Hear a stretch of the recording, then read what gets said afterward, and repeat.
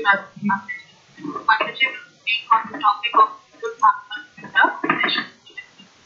Hare Krishna Mataji. And with Pranam, all glories to Srila Prabhupada, all glories to Guru Maharaj. Thank you so much, Mataji, for giving your valuable time and dedication to us this morning and enlightening us on this topic. I now hand over the call to you, Mataji. Hare Krishna. Hare Krishna. Thank you so much, Navni Mataji. And Dandavat pranams to everyone on the call. Thank you all so much for joining. Om Namo Bhagavate Vasudevaya. Om Namo Bhagavate Vasudevaya.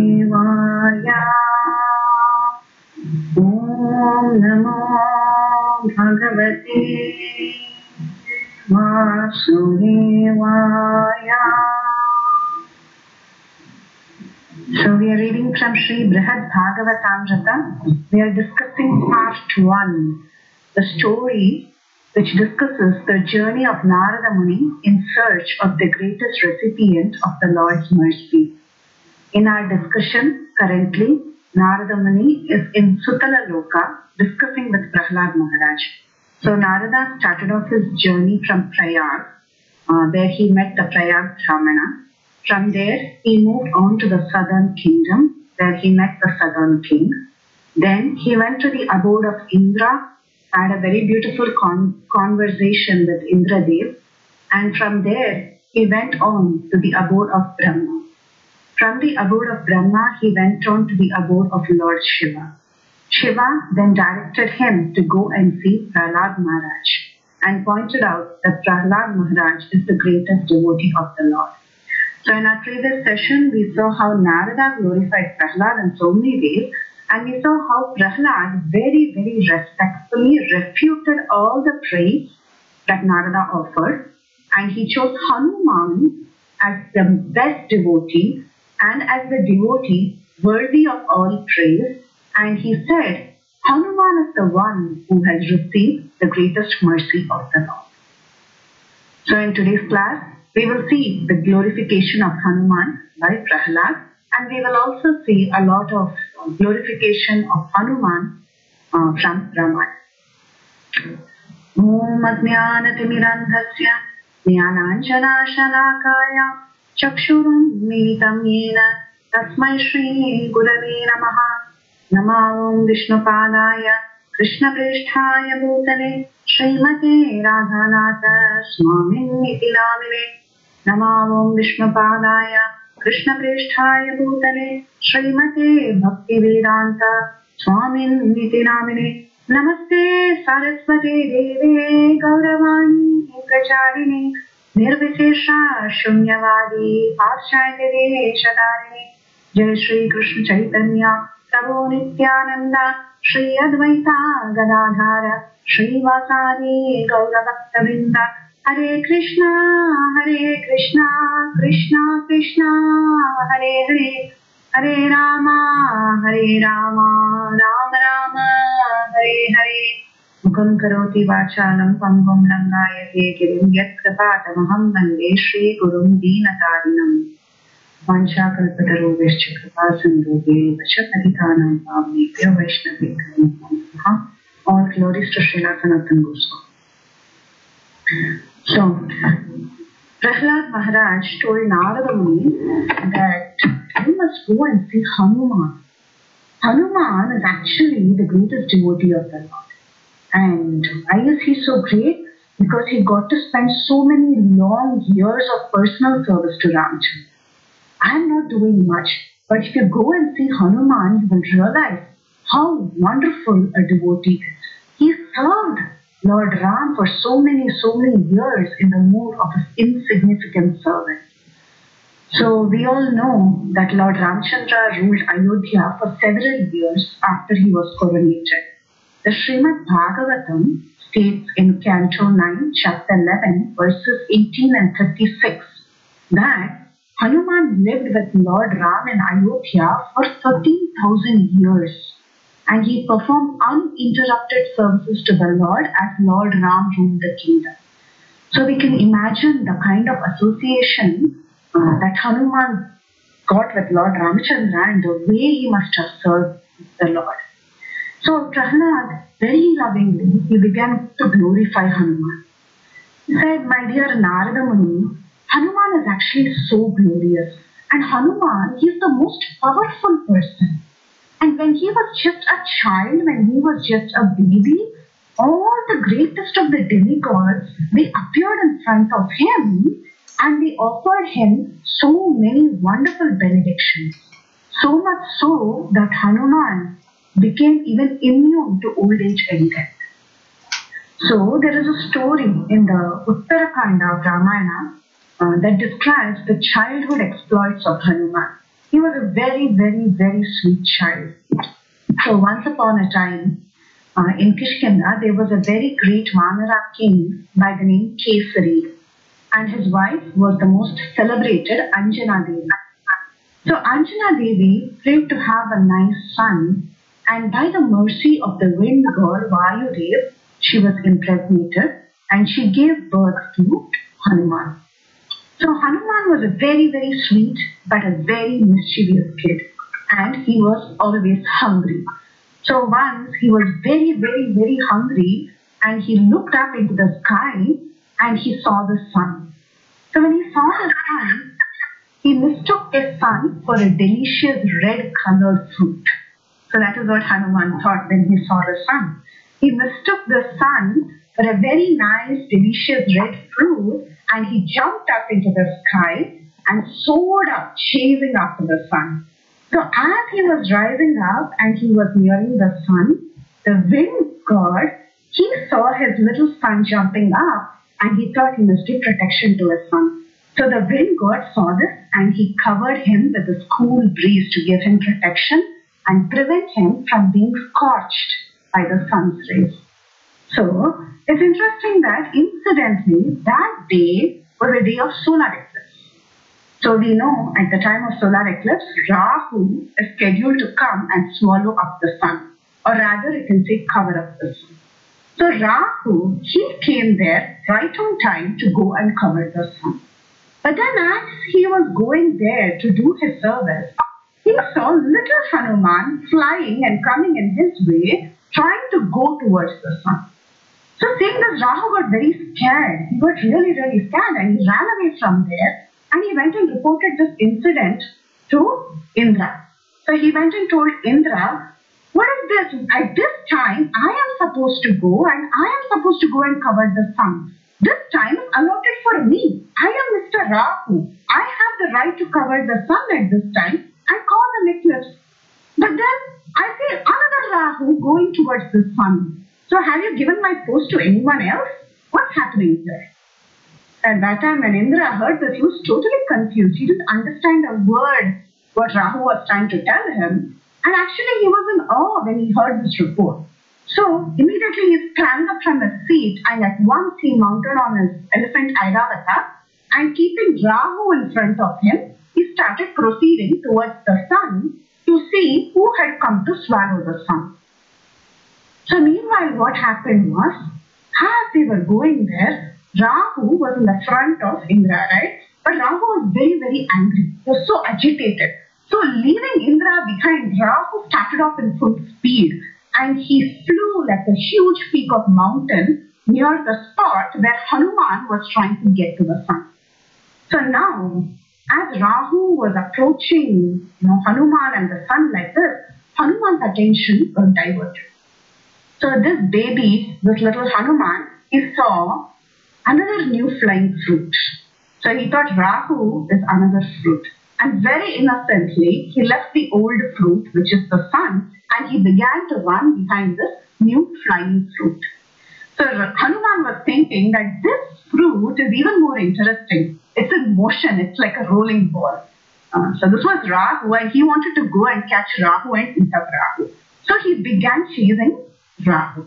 Now Rahu was super, super terrified. He ran away for his life, shouting out to Indra to help. And he went running to Indra and he told him, Indra, please save me, please save me. So when Rahu went to Indra, Indra said, okay, don't worry, Rahu, I will protect you. I see what's happening, I will take. So Indra marched forward. Now Hanuman, he now saw Indra riding on Airavata and coming towards him. So Hanuman was first excited because he saw a nice red colored fruit. Then he saw a moving fruit who was trying to come in front of the sun. And now he saw an elephant fruit. He saw Airavata, and Hanuman, with his childlike innocence, he thought, wow, this is a huge fruit and this is the best fruit I should be eating. So he bent behind Airavata trying to catch Airavata. Now seeing Hanuman rushing towards Airavata, Indra immediately took out his thunderbolt and he hurled it at little Hanuman. Now hit by this thunderbolt, Hanuman came crashing down on earth onto a mountain and he fell unconscious and totally confused. And the left side of his jaw was broken because of the impact of Indra's weapon, and therefore he came to be known as Hanuman. Hanuman means one whose jaw is actually broken. That is the name of Hanuman. So anyway, seeing his little son like this injured and fallen down, Vayudeva appeared there and he was so angry. He was so angry that his child, his little baby was hurt, that he withdrew his power of air. All the Vayus, he withdrew all of them. Now, we all know prana is one. That is, when we inhale, prana is one. But as we inhale, prana assumes 5 forms. Prana, apana, samana, udana, dhyana. This is there in one of the purports of in Bhagavad Gita of Srila Prabhupada. I believe in the 6th chapter, if I'm not wrong, but it's there in his purport. So he talks about this. He talks about the 5 forms of prana. So, all these 5 forms of prana, they function within the body of living entity. So, when we inhale the air functions in different directions and it performs different actions.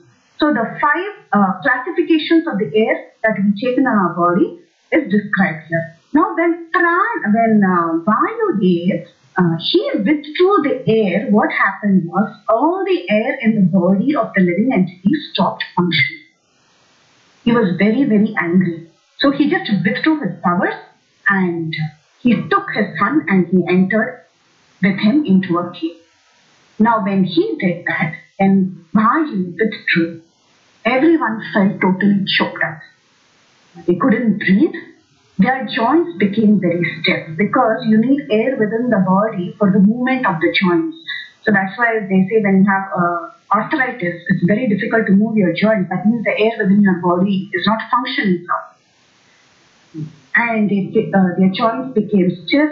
They were not able to pass out any waste from their bodies because you need the air of apana to send out the waste from your body. That air moves downwards.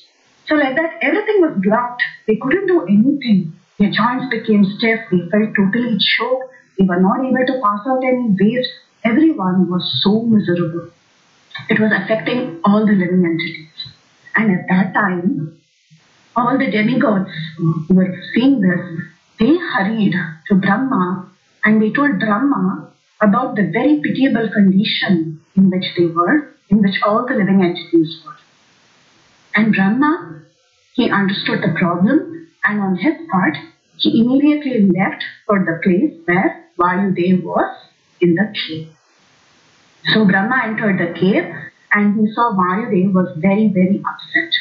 Vayu, seeing Brahma, paid his obeisances, and then Brahma saw Hanuman in the arms of Vayudev.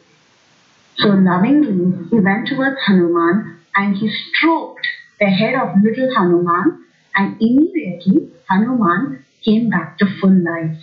Just like how a crop that has almost dried out without any rain suddenly comes back to life when it is watered. Like that, Hanuman came back to life.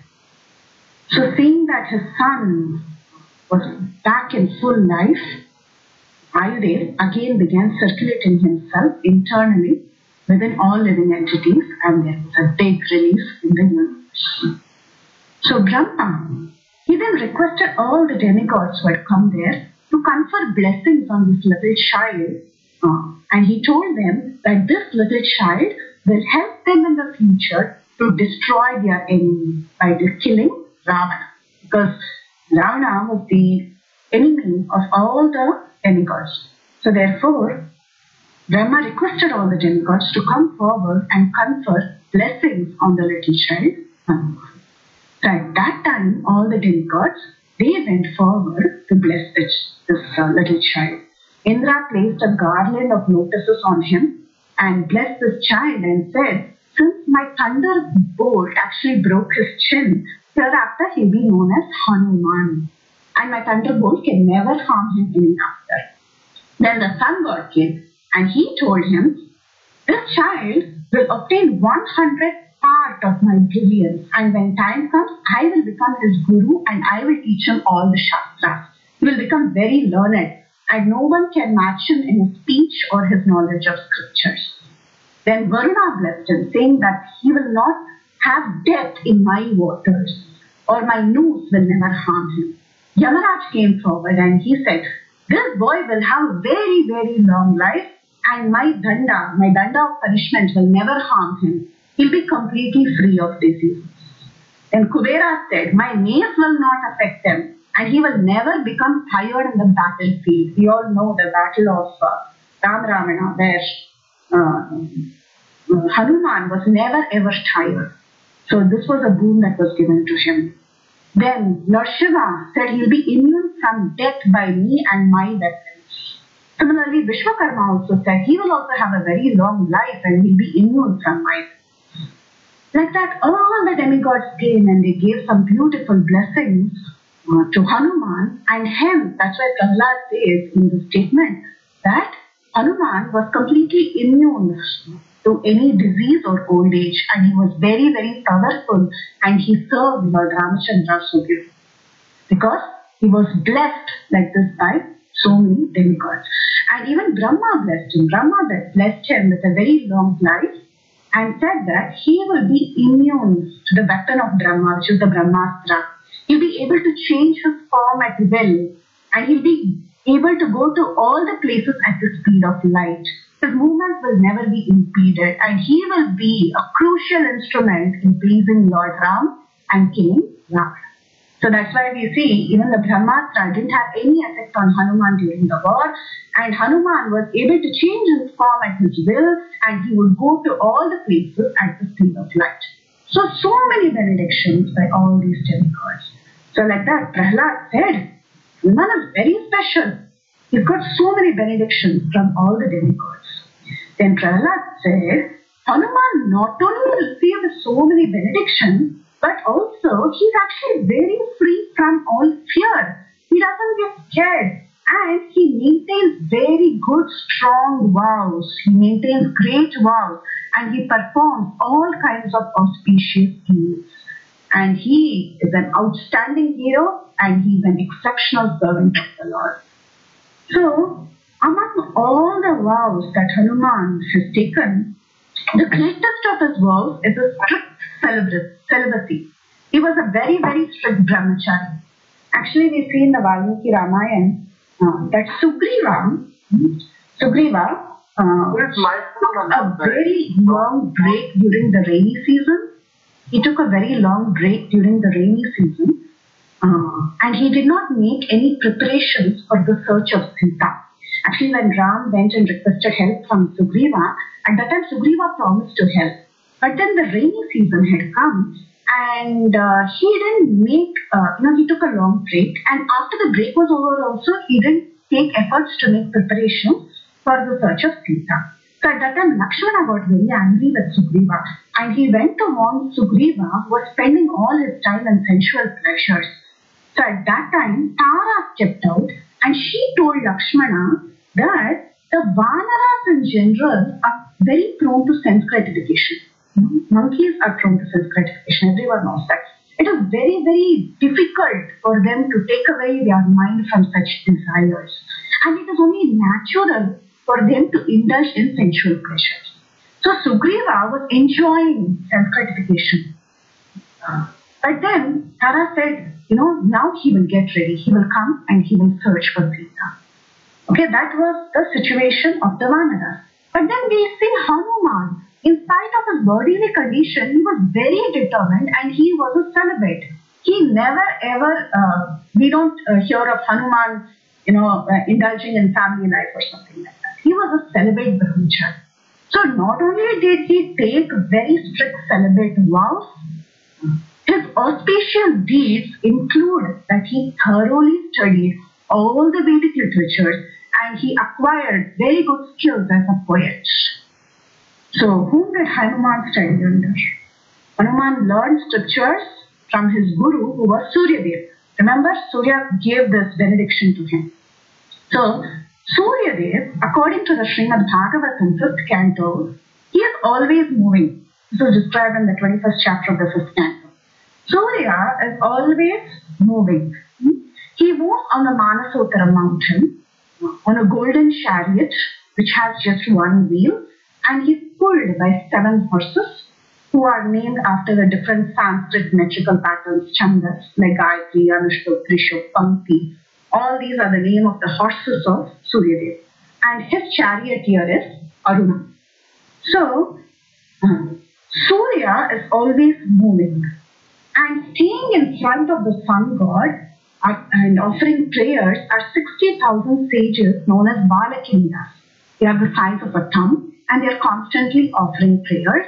And there are 14 Gandharvas, Apsaras and other demigods who are divided into 7 parties and they perform ritualistic activities every month and they worship the super soul through the sun god according to different names. So this is the description of how Surya is situated and how he is constantly moving and how he is always accompanied by a huge entourage. Okay? So now Surya is moving. When Hanuman desired to learn from the sun god told him, I can teach you, but I have to constantly move. I cannot stay in one place. So how will you learn? So at that time Hanuman told the sun god that he will face Suryadev and he will keep moving backwards and learn from him. So Surya accepted Hanuman as his disciple and he was an exceptional student. Hanuman was simply exceptional. He learned everything perfectly from Suryadev. And because of that, because of his training that he received from Suryadev, Hanuman became an expert in all scriptures and in fact he was celebrated as Navavyakarana Pandita.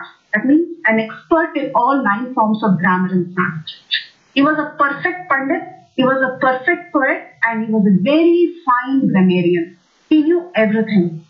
So in fact, Lord Ramachandra himself acknowledged that and praised him for this. So there is a very beautiful pastime that describes this expertise of Hanuman and how Lord Ram was impressed listening to Hanuman. So during the very first meeting of Lord Ram and Hanuman, this meeting was actually very, very special and it's described very beautifully in the Ramayana. So we see that in that pastime that Lord Ram himself was totally amazed by the perfection in the speaking skills that Hanuman had possessed. The first meeting of Hanuman and Ram is very interesting. We all know Lord Ramachandra was banished to the forest and eventually Sita Devi was kidnapped by Ravana. So at that time, Ram and Lakshman, they went towards the southern direction trying to find Sita. And after meeting Shabari in Matanga Rishi Ashram, they headed towards the Rishyamukha Parvat to find Sugriva. So at that time, Sugriva along with Hanuman and few of his other personal associates, they were living in Rishyamukha Parvat in fear of Vali. Vali was the brother of Sugriva. So they were, actually banned from entering the kingdom. So they were living outside and they were specifically living in this place called as Rishyamukha Parvat where Vali wouldn't come. There are a lot of stories around it. We'll not get into it. But anyway, we'll just see that Sugriva was living with Hanuman and a few of his associates in Rishyamukha. So when Lord Ram and Lakshman were going towards this mountain to find Sugriva and develop friendship with him, that time what happened was Sugriva noticed that 2 humans were approaching approaching Rishyamukha. So seeing that, Sugriva got scared. He called Hanuman and he told Hanuman, I see two people. These two people have long, lengthy arms, they have broad, beautiful eyes, and they appear to be carrying bows and arrows and swords. They look like the sons of some gods. So I'm very, very scared. I presume that these two people are sent by Vali to assault me. I believe that's why they have come here. Vali has so many friends. He has sent some of his allies. And I somehow think these are his allies and trusting them is not good. So Sugriva was in constant fear of Vali. And Sugriva told Hanuman, please go in disguise. Don't go like this.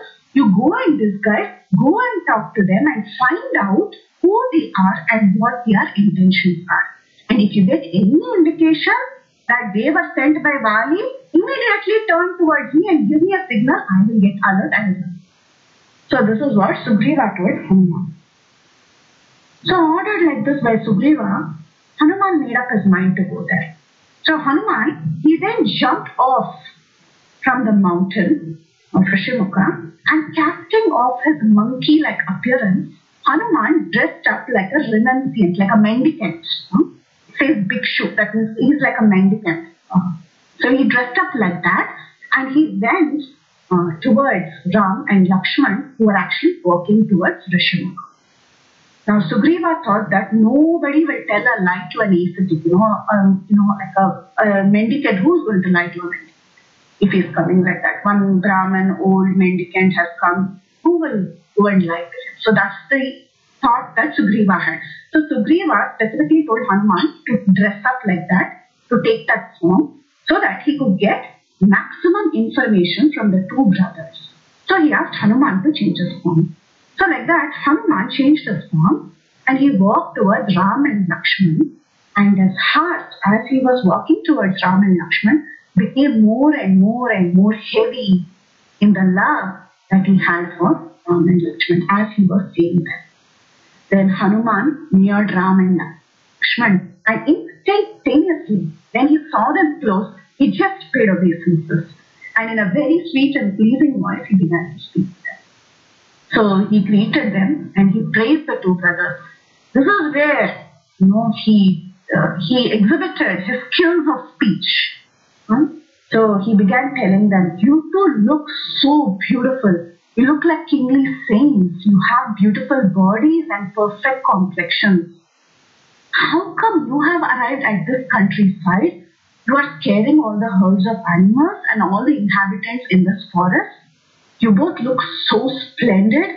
You're dressed like renunciants wearing tree barks, but you also have strong, mighty shoulders.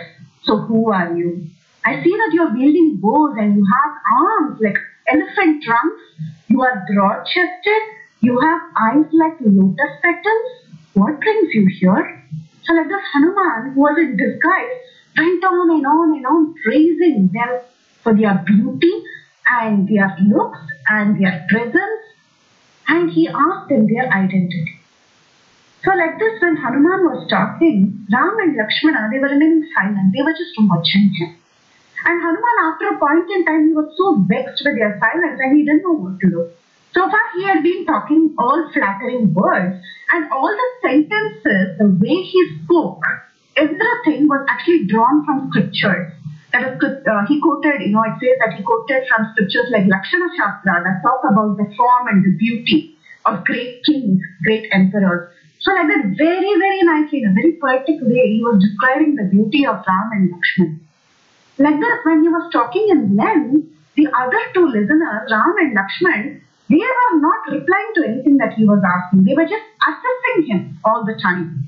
Because they were assessing him, because they were thinking, who is this? In the middle of this unpopulated thick forest, one random mendicant has come and he's talking at length, that too perfectly, without a single mistake. Without a single grammar mistake or without a single mistake in sentence formation, and that too he's speaking all these choicest verses from scriptures. He's speaking perfect Sanskrit and his words are so poetic. So they were just observing him and they were totally perplexed. So they thought that this particular person who's questioning us is definitely not any mendicant or any sage. Because if he's a mendicant, why should he be roaming in deep forests? Rather, he should be in around some villages where he will get some charity, right? So, and another thing is generally, mendicants are usually silent. They have given up everything. They just go and sit in one place, and they generally don't talk to the public, or they don't go by themselves and start conversation with others. They don't speak much. But then this particular person is speaking so much, so it appears that he's got some purpose behind. So Hanuman was actually almost pestering them. He wanted to know their identity. After every few sentences, he kept asking their identity. Who are you? You're so beautiful. Who are you? Why have you come here? Like that, he tried to ask so many questions. So he wanted to desperately know the identity of these intruders. So anyway, Ram and Lakshman, they were simply listening, and they were looking at him and simply assessing him. Then Hanuman said, I've been talking to you all this time. But why are you both not speaking anything? Why are you both not speaking anything? And Hanuman, he could no longer keep quiet, and he immediately blurted out. He said, there is one worthy Vanara by the name Sugriva. He has been rejected by his brother Bali, and he is roaming around the world very sorrowfully. And Hanuman immediately said, Ragnya Vanara Mukhyanam Hanuman Nama Vanara. Delegated by that Sugriva, the king of monkeys, I have come here and my name is Hanuman and I am a Vanara. So he said, I am a Vanara, my name is Hanuman. Just think, he's gone in a dress that is like a mendicant. He's gone in distress because he doesn't want to reveal his identity. But when he saw the Lord, he blurted out the truth. He didn't say, I am a mendicant, and he didn't say any lie. He just said, I am Hanuman, I am a Vanara, I am the minister of Sugriva who's been rejected by Vali. This is my identity. So he said that. So after all this effort of disguising himself, he goes and he introduces himself as a Vanara Hanuman. Why? Because when a devotee stands in front of the Supreme Lord, who is the Paramatma in all our hearts, who is the Super Soul, who is God everywhere, within each and every atom, who is there within each and every living entity, and who is the very Lord of his heart, the devotee cannot lie. So Hanuman could no longer conceal himself. After speaking like this, all his eloquent, fine speech, he fell silent after introducing himself. So hearing these beautiful words of Hanuman, actually Lord Ram became very impressed. He looked at his brother Lakshman and told him, my dear brother, this minister of Sugriva, his speech is so fine, he's so eloquent, he's so scholarly. Even the knower of Rigveda, an expert in Yajurveda, a scholar of the Samaveda cannot speak like the way he's speaking. His grammar is very good. He's learned everything very comprehensively. Not a single word he spoke was out of context. On his face, his eyes, his forehead, his eyebrows, all the faculties of expression on the face, if you observe it, there is no fault. Whatever he was speaking, the expressions were perfect. It was matching to his speech. He was speaking to the point, without any hesitation, without any breaks, without any delay in the spacing of the words. The sentence formation was perfect. When he speaks, it's coming out from his chest and throat in a medium tone. He has orderly refinement in speech, and that is simply remarkable. He speaks without any incoherence, that is delay between words. And he speaks appropriately, and he speaks words that are pleasing to the heart. His speech is generated in three places, the chest, the head, and the throat, and it resonates so wonderfully. So beautiful is the speech that even an enemy's heart will melt if he listens to the speech of Hanuman. If a king has a minister like Hanuman, his mission will be easily accomplished. So this is how Lord Ramchandra praised Hanuman. So Hanuman was praised by the words of the Lord. Imagine, that's a very big thing. Hanuman was praised by the words of the Lord. The Lord himself personally praised him and endorsed him for his scholarship, his fine speech, and his intellect. So that's why Prahlad says he had all these special qualities, Hanuman. Hanuman was an expert. He was an expert in his speech and his scholarship as well. And then his heroism. So Hanuman proved his heroism in the battle with Ravana. When he burned down Lanka before that, he proved his heroism. In fact, he was a hero in every sense of the word. A hero, according to Bharatamuni, he quotes Danaviram, Dharmaviram, Yuddhaviram, Tataivacha, Rasam Viram Apipraha, Brahma Trividam Evahi. This is given by Sanatana Goswami in his commentary. I am saying it from the commentary. Lord Brahma has described three kinds of Veera of a hero. A hero in charity, a hero in religion, and a hero in battle. So a hero is actually not only a hero in the battle, but a true hero is a hero who's a hero in charity, who's a hero in religion, and who's also a hero in battle. And of course, there is also a mood of personal reciprocation called as Veera or heroism. And Hanuman was a hero in all respects. He was a hero in each and every sense of the word Veera can mean. So that was Hanuman.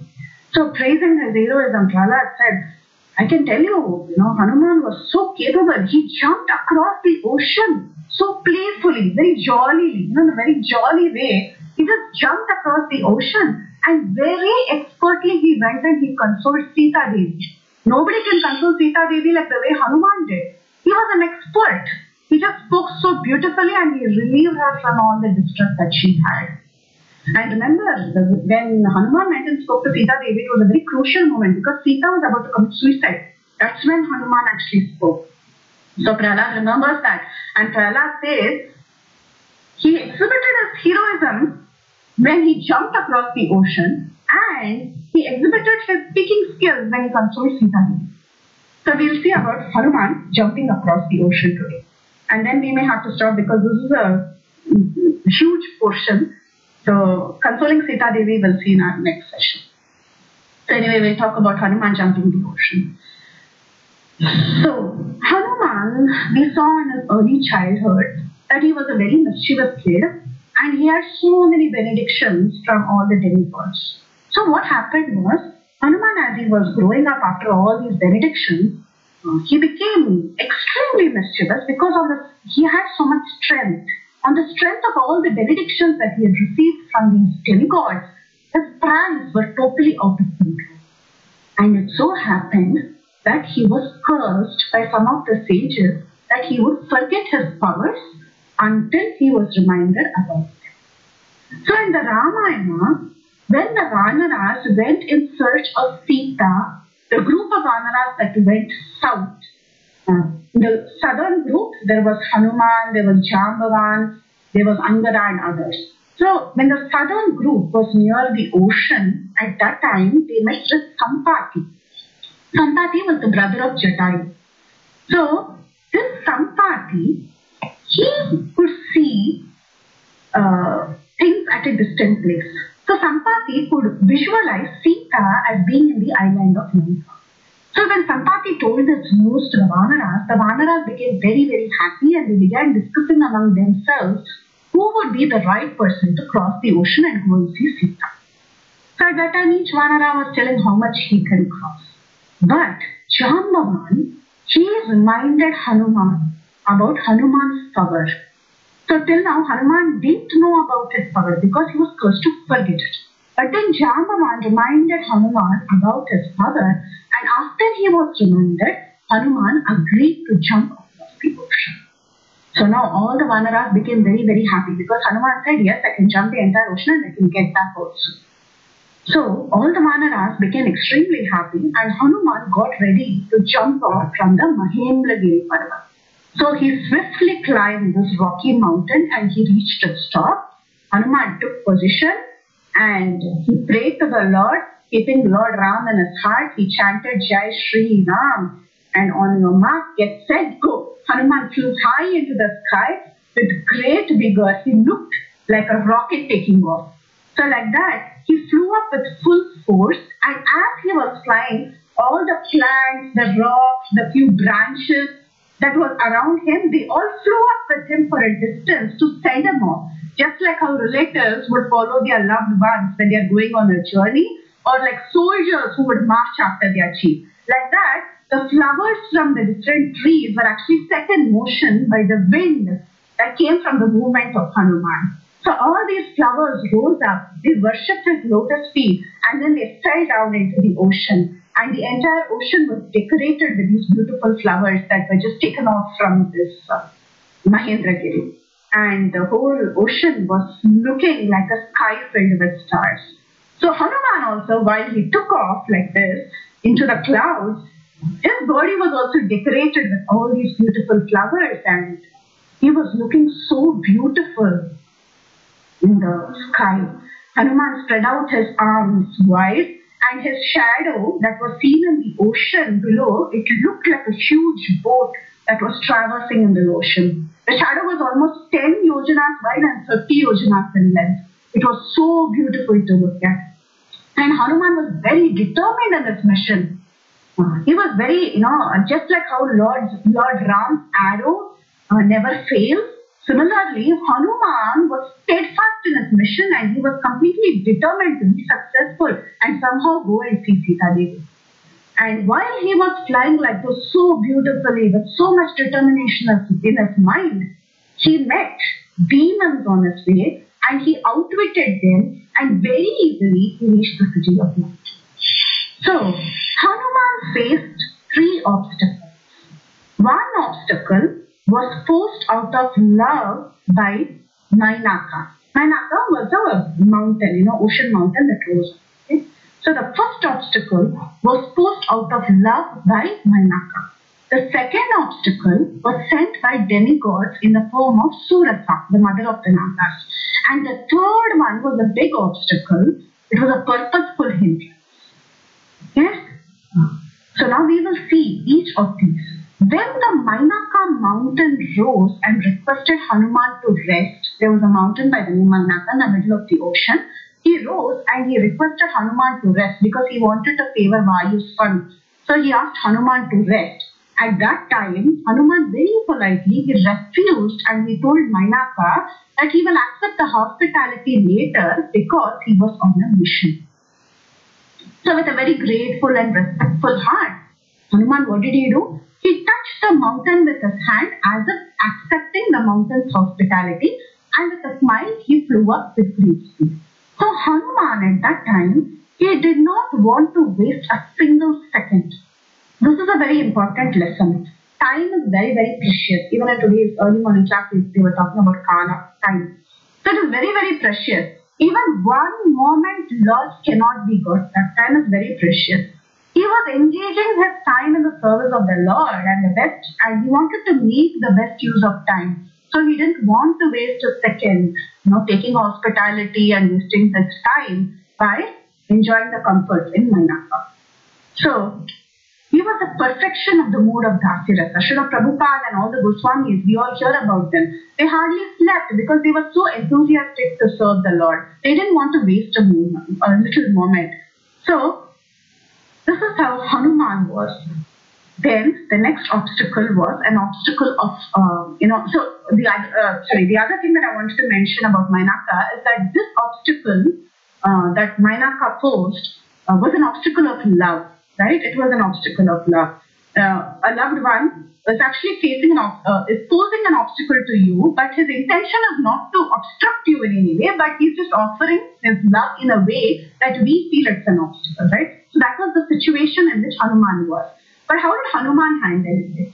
He handled it in a mood of love and respect. He won over Mainaka with his love and respect. Very respectfully he explained to Mainaka, he touched him with respect. He said, I touched this mountain peak as an acceptance of your invitation, and he said he will come back.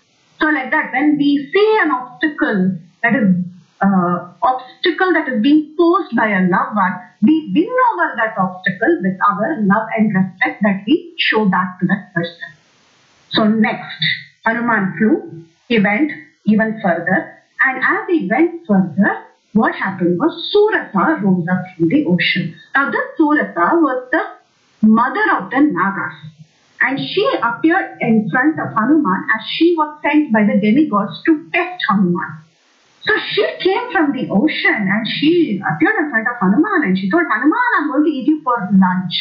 She said, the demigods have given you as my food and you cannot go further without entering into my mouth. But Hanuman outwitted her. She opened her mouth and she grew into a huge size. Her mouth grew into a huge size and Hanuman also grew into a huge size. She was growing, Hanuman was growing. She was growing, Hanuman was growing. She grew 10 yojana, Hanuman grew 10 yojana. She went 30, Hanuman went 40. Like that, they went on and on and on. And suddenly, when Surasa's mouth was so wide open, suddenly Hanuman took a tiny form and he entered into her mouth and he came out. He said, you told me I must enter your mouth. I entered your mouth and I've come out, so now I will go. Surasa was sent by the demigods, right? And Surasa, she started laughing and she said, you're very, very smart. Okay, this was a test by demigods and now you can go.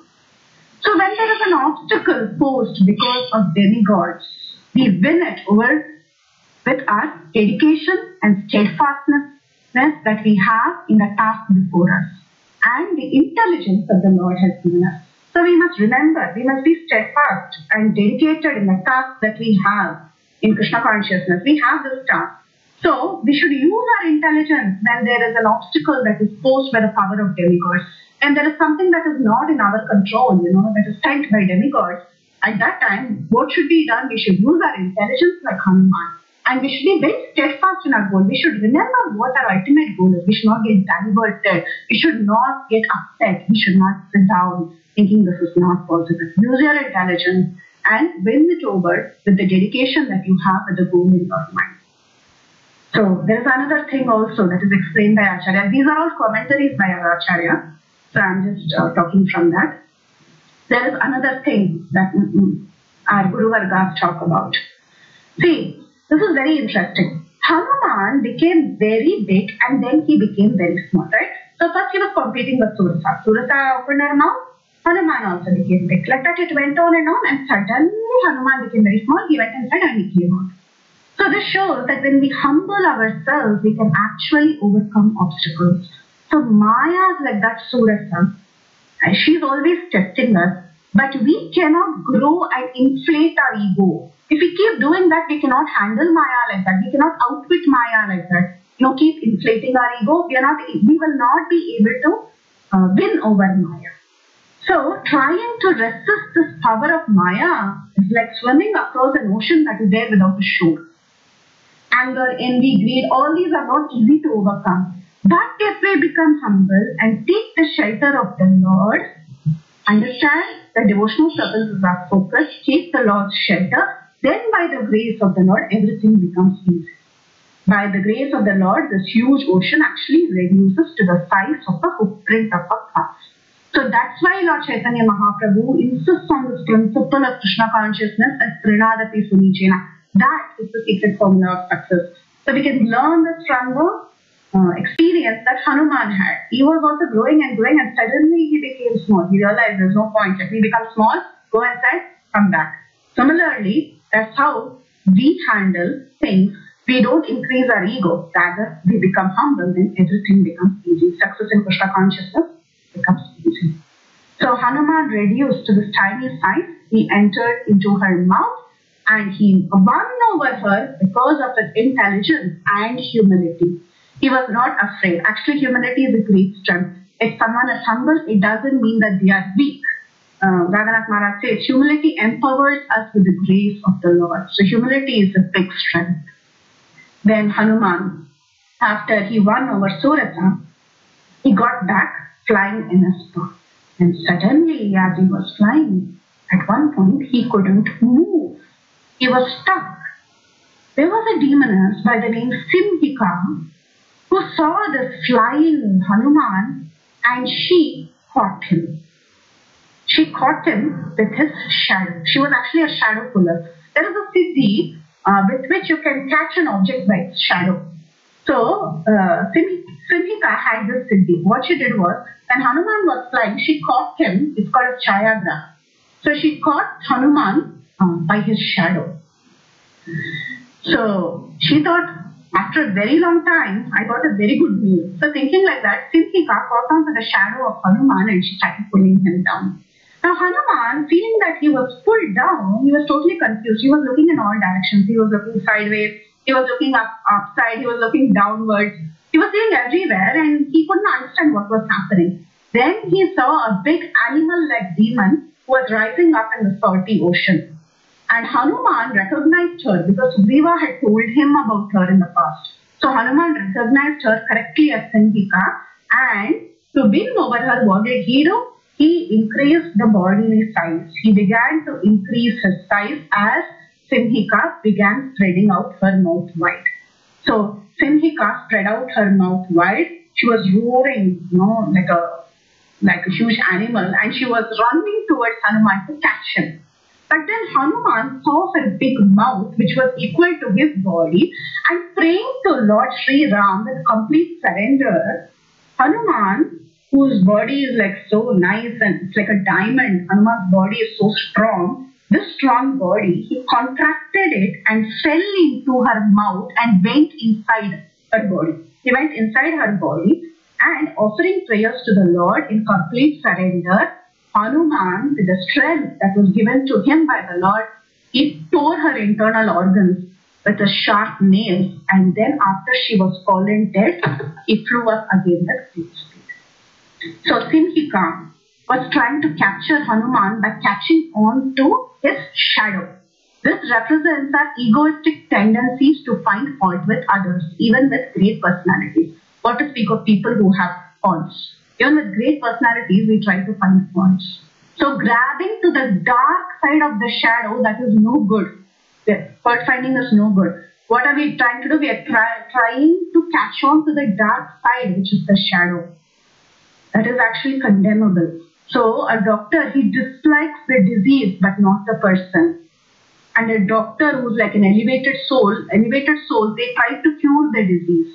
We may not be able to cure someone's disease, but we should not indulge in fault finding, trying to prove to others that I am better than you and you are very fallen. So that is a symptom of bloated ego, and it is not a symptom of devotee.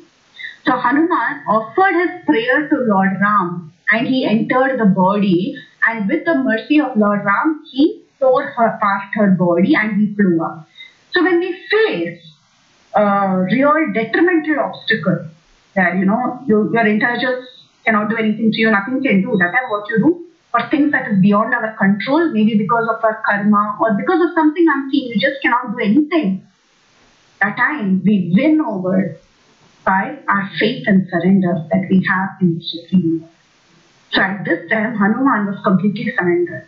He said, Lord Ram, you just help me. So he went inside the body and he tore open with a sharp nails. He just tore open the entire internal organs and he came out of her body and he flew.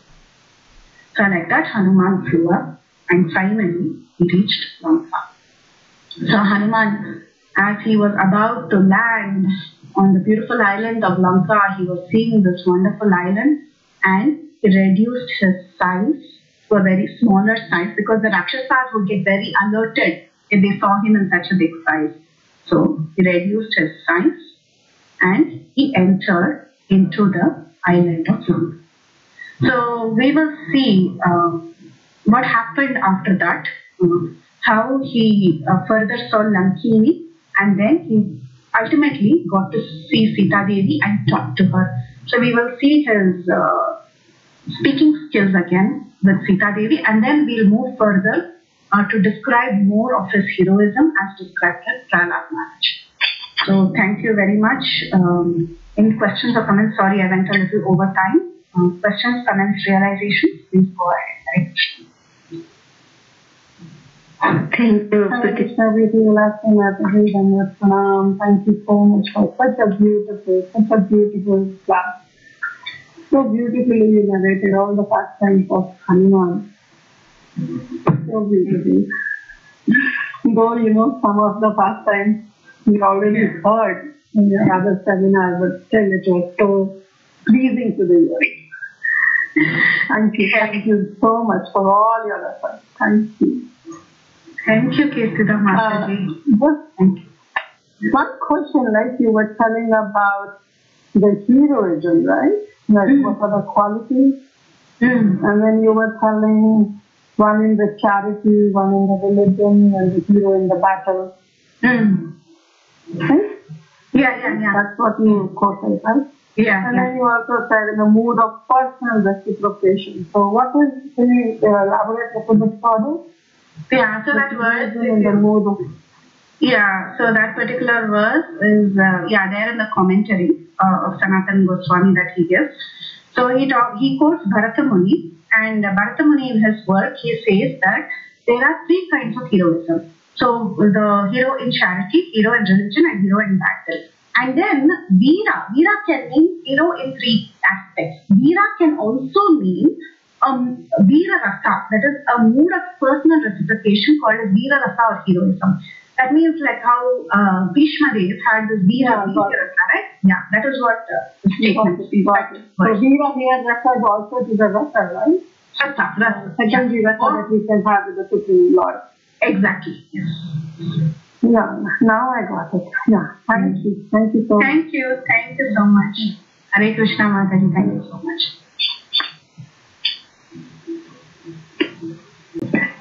Hare Krishna Mataji, our Guru Shishya Prabhupada and Guru Maharaj. Was there somebody else going to say something? Go ahead, Mataji. Okay. I was just thinking, so many thoughts were rushing in my head as you were speaking. It was the first thing I thought of when you were speaking about Hanuman getting his boons or getting his benedictions. And I was thinking, contrast that and how empowering it was for him. And then you think of Ravana and everybody else getting all these benedictions and how, useless ultimately they were for them, so, and he didn't ask for these, these were given to him freely. So, and the others they asked for these things. So it just sees how, Krishna gives you what you need at the time you need it. You don't need to ask. It's just, a thought that popped into my mind. I don't know how that, but it was just thinking.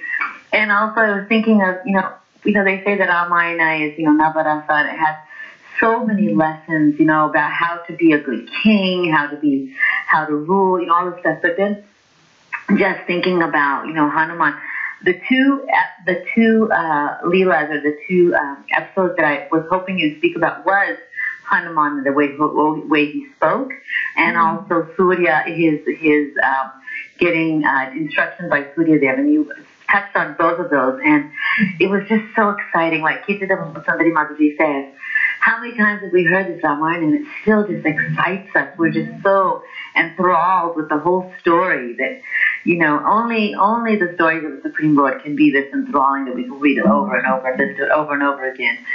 And one other thought I was thinking, Krishna, I lost it. I'll let somebody else go. If I think of it, I'll tell you. Thank you, Mataji. Hare Krishna. Thank you. How nicely said. That's so true, Mataji. Thank you so much. Thank you, as usual. Thanks for sharing these realizations. Thank you, Mataji.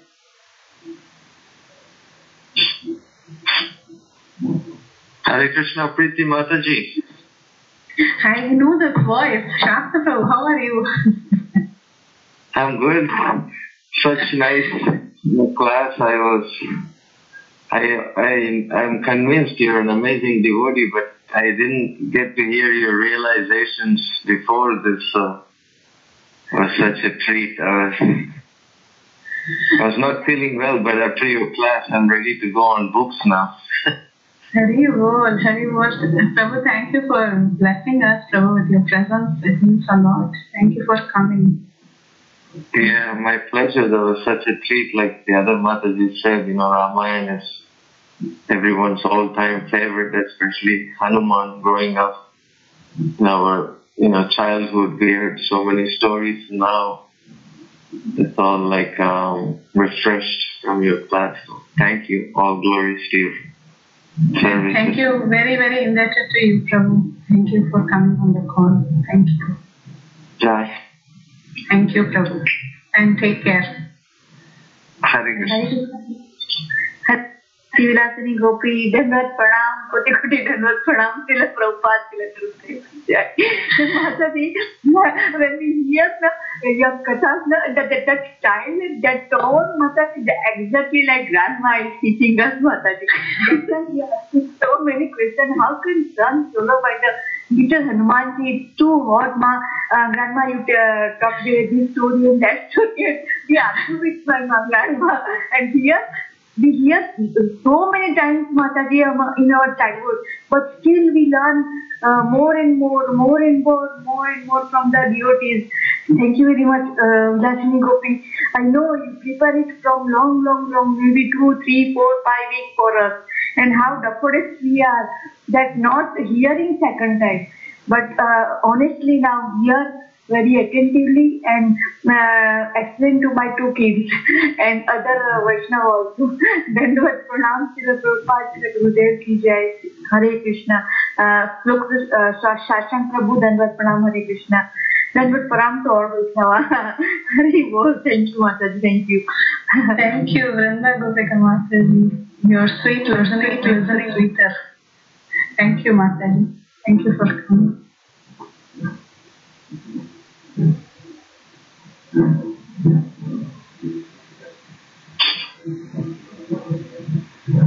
Anyone else has any questions or comments? Hare Krishna, Preethi. Hare Krishna. Srila Prabhupada. Hare Bol Mataji. Hare Bol Mataji. Such a Lecturian class, Mataji. Yeah. Oh, I don't want to stop this class. I should go on. Such a nectar, Mataji. Ramayana itself is such a sweet epic, but as all devotees, other devotees are saying, how many times you hear to that, but no, you can't stop listening to the nectar. Thank you so much. Thank you so much. Mataji, who is this? Is this Aruna Mataji. Aruna. Kitara Sundari Mataji last week. Yeah. Thank you for coming, Mataji. I just have one quick question, if you don't mind. While invoking mantras in the beginning, you said Srimati Radhanada Swami Maharaj. So, Mataji, can you please explain why do you say Srimati Radhanada Maharaj? That is because Krishna is the only Purusha and the rest of us are considered as feminine gender, or I'm missing something, Mataji. Please throw some light on me. Do you understand? Yeah. I'm understanding your question. Your question is why when you say your Guru's name or any of the Guru's name, you use Srimat, right? Yes. So it's not Srimati, it is Srimate. So it's okay. I heard it like Srimati, then okay. Similarly, when we say Saraswati Devi, that is son of Saraswati Deva, becomes Saraswati Devi. So, of course, when we say it fast, everything sounds, it sounds like we're offering respect to Saraswati Devi. But that's not correct. Yeah. Okay, Mataji. Thank you so much for clarifying. Thank you. Hare Krishna, Preethi, Gopi, with your permission, I want to add the point that Srila Prabhupada, Aruna Mataji, Srila Prabhupada, when we are saying Namo Shri Krishna Krishna Bhuttasumdi Bhaktivedanta Swami iti namne, then Srila Prabhupada, then Namo Shri Krishna Krishna Bhuttasumdi Radhanath Maharaj iti namine, Srila Prabhupada, Srila Gurudev, our Guru Parampara, Srimati Radharani, Srimati Sitarani, when the devotee are preaching from any point, if it is a Sixty Bhagavatam or Sixty Chaitanya or Sixty Bhagavad-gita, when they preach, they are dancing in our tongue, Mataji. And they all, whether it's Preethi Vilasini Gopi or Atikara Das or any senior Vaishnava or any senior Brahmachari, they all are so pure soul, Mataji. Because of their sadhana, we feel that Leela, Mataji. We are not qualified, but really, you feel today that we feel that Leela, that this is going on in Ramayana. So that much sincerity in their japa and in their prayers, and that's why we feel that Leela, and we pray to Srila Prabhupada, Srila Gurudev and Guru Parampara that please, today we are going to do this pastime of Sri Ramayana Bhagavatam. Please help me whenever I make mistake. So this is the meaning. Hare Krishna, Dandavat Pranam, Srila Prabhupada, Srila Gurudev ki jai. Thank you, Nanda Gopika Mataji. Thanks for explaining. Thank you so much. All glories to Guru Maharaj. Of course, we don't have any qualification and Guru Maharaj who speaks, and we are just instruments. So thank you, Mataji. Thank you for a very nice addition on the power of the Guru Maharaj. Thank you, Mataji. That is Hare Krishna, Preethi. I know that you are working hard day by day, more than 2-3 months for one class. But I just explained from the Shastra, Mataji. Then what Hari Perfect, Mataji. Thank you so much. Thank you for explaining that. That is the truth. Thank you. Hare Krishna, Preethi Vilasini Mataji. Thank you for a wonderful class, and it was really very experience, especially when you were talking about the pastimes of Hanuman crossing the ocean. I was just thinking, although I have heard it before, but it was so pleasing to hear it from you, and especially the explanation of how the 3 obstacles relate to us in our devotional life. So just wanted a little bit of clarification, as I don't remember completely. The first one refers to when we have Maimaka Parvata. It refers to when we have these, we avoid the streets to go on, carry forward our devotional service, to avoid material comfort, and to go beyond our comfort zone and to do more. So that was the first thing that relates to our devotional life, right? So Maimaka Parvata. Yes, that also, that, and then of course we don't waste time on those trainings, and then what is how we deal with people who show us love, but then that love is actually an obstacle, like it's hindering us, but we have to respect our love. Thank you, Mataji. That was a beautiful point as well. And then the second one, of course, it refers to when Maya poses us a lot of challenges, we become humble. And the third one, it refers to what the Simhika, right? So Simhika was catching on to the shadow, so we should not catch on to the and criticize devotees, looking at their faults. It's not a healthy thing, in our devotional service. Like rather we should, actually these are all from Maharaj, so I've just copy pasted everything. That is one aspect of the thing, and the other aspect is that you should always win over certain situations which you cannot handle by yourself. Like for example, see in the first case, it was a sign of love and respect, and he spoke nicely with love, and he was able to manage the situation with Mainaka. In the case of the second one, what happened was Surata, he had the intelligence at that time to actually intelligence and humility. He showed intelligence and humility, and he shrunk himself and he went inside and came out immediately. So that is a sign of intelligence. But the third one, what happened was when he saw that he really didn't know what to do when she was catching him like that and opening, and her mouth was so big. As big as his size actually, and he didn't know what to do. He didn't know whether he could enter and then come out so fast. It was a situation, it was a problem actually. So like that, when we are into certain situations where the problem is beyond our control, at that time, maybe because of our past karma, whatever. So at that time, you humbly surrender to the Lord, and the Lord will help you out. It's like that. Humbly surrender to the Lord. So he went inside her. Actually, he went inside the body. And then, by the mercy of the Lord, he lifted her apart and okay, very nice. So there are realizations from both ends, from what Simhika did, and also from what Hanuman reacted from that incident. Right? Yes. Yeah. And also, remembering when you were saying this, that Lord Krishna, he says in Brihad-bhagavatamrita that when we go through a lot of challenging situations, just tolerating it and trusting in Krishna, and to surrender him is the best way to, show our yes. So nice. Yes, Mataji. Yeah. Thank you, Sarojanandani Mataji. Thanks for your additions. Sarojini Mataji and Vilasini Gopi, I want to add one more sentence, one more point by this. That when more and more difficulties came in our life, we become more and more strong in a bhakti, our sadhana, we read sadhus, we get strong at the center of sadhu sangha. Srila Prabhupada Gurudev ki jai.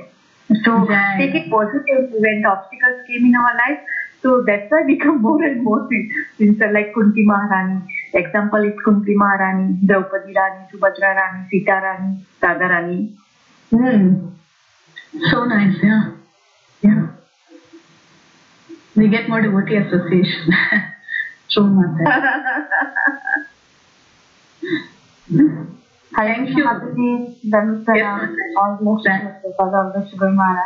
Mataji, your these classes are so simple to understand, and yet this philosophy is so clearly understood that I really want to have my kids listen this, because they give them that understanding and have that inclination to read the scriptures more.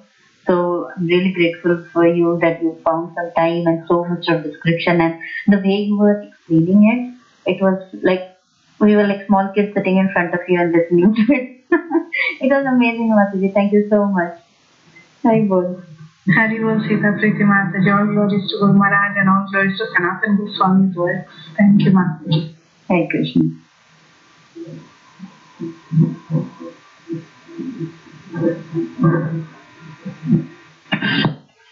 Hare Krishna, Preethi Vilasini Mataji, very beautiful class, Mataji, very amazing, nice stories, very nicely narrated.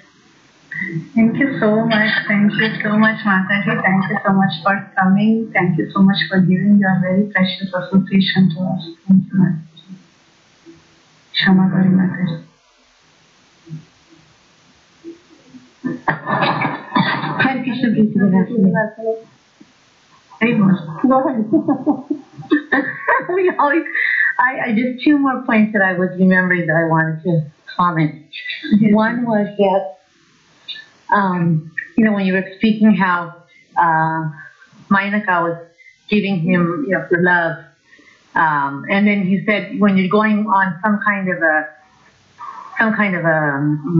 service or when you have a mission, then you should not be delayed. And it was just showing in contrast to Griva, who was delayed when he was given a mission, whereas Hanuman did not delay. So it just shows a nice contrast between, they're both Vanaras, right? So you can't blame, well, it's just this body that I'm in, that's why it's making me do this. No, you have a choice. You have a choice, it's your free will. You have a choice. Are you going to do this and stay focused on your mission, or are you going to be distracted? So I really like that contrast. So many different lessons in the characters of Ramayana that were given. And the other thing, I just love Hanuman. And just thinking about Hanuman, and maybe I mentioned this, I can't remember, but just talking about lessons as far as if we need a lesson on how to be a good speaker, Hanuman is, right? Yeah. So that was it. Thank you, Mataji. Hare Krishna.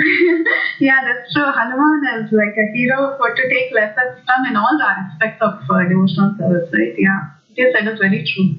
In so many things we can take lessons from Hanuman. Thank you, Mataji.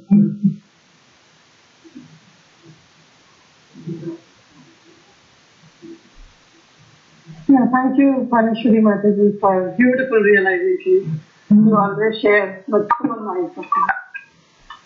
Yeah, I was just telling on the lighter note, to Preethi Vilasini Mataji that as far the material age is concerned, she is so young, right? But definitely as for Krishna consciousness, she is much more senior than all of us. But as for material age, she is so young and everybody has characterized her as grandma.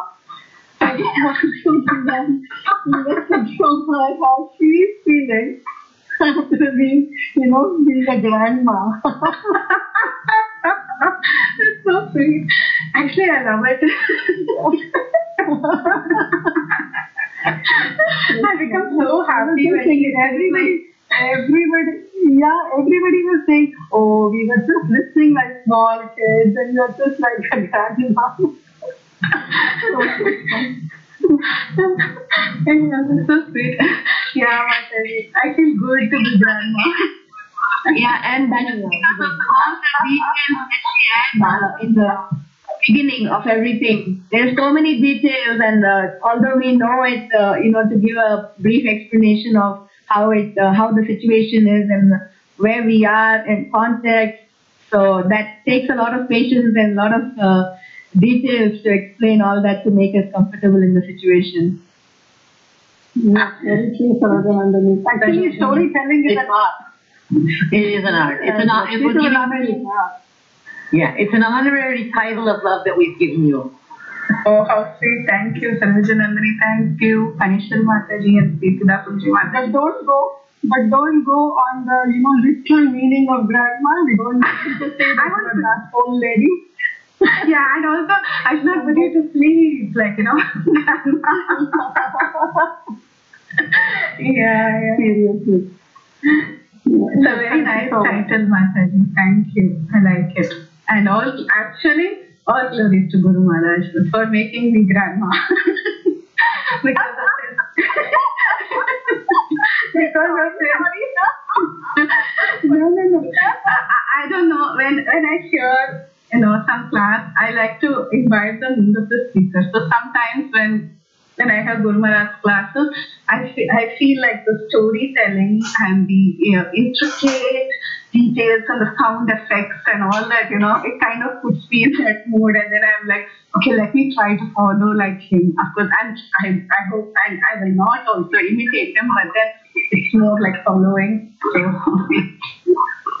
Yes, Mataji. So you cannot put us to sleep because there's so much of excitement in your voice. And Mataji, the tone is very nicely you explained the tone. You totally involved in the story, and we also involved. Mataji, how nicely you one by one you cover the point, Mataji. Very both. Please forgive me for your title, Grandma. Please forgive me. No forgiveness and all, Mataji. Thank you. No problem.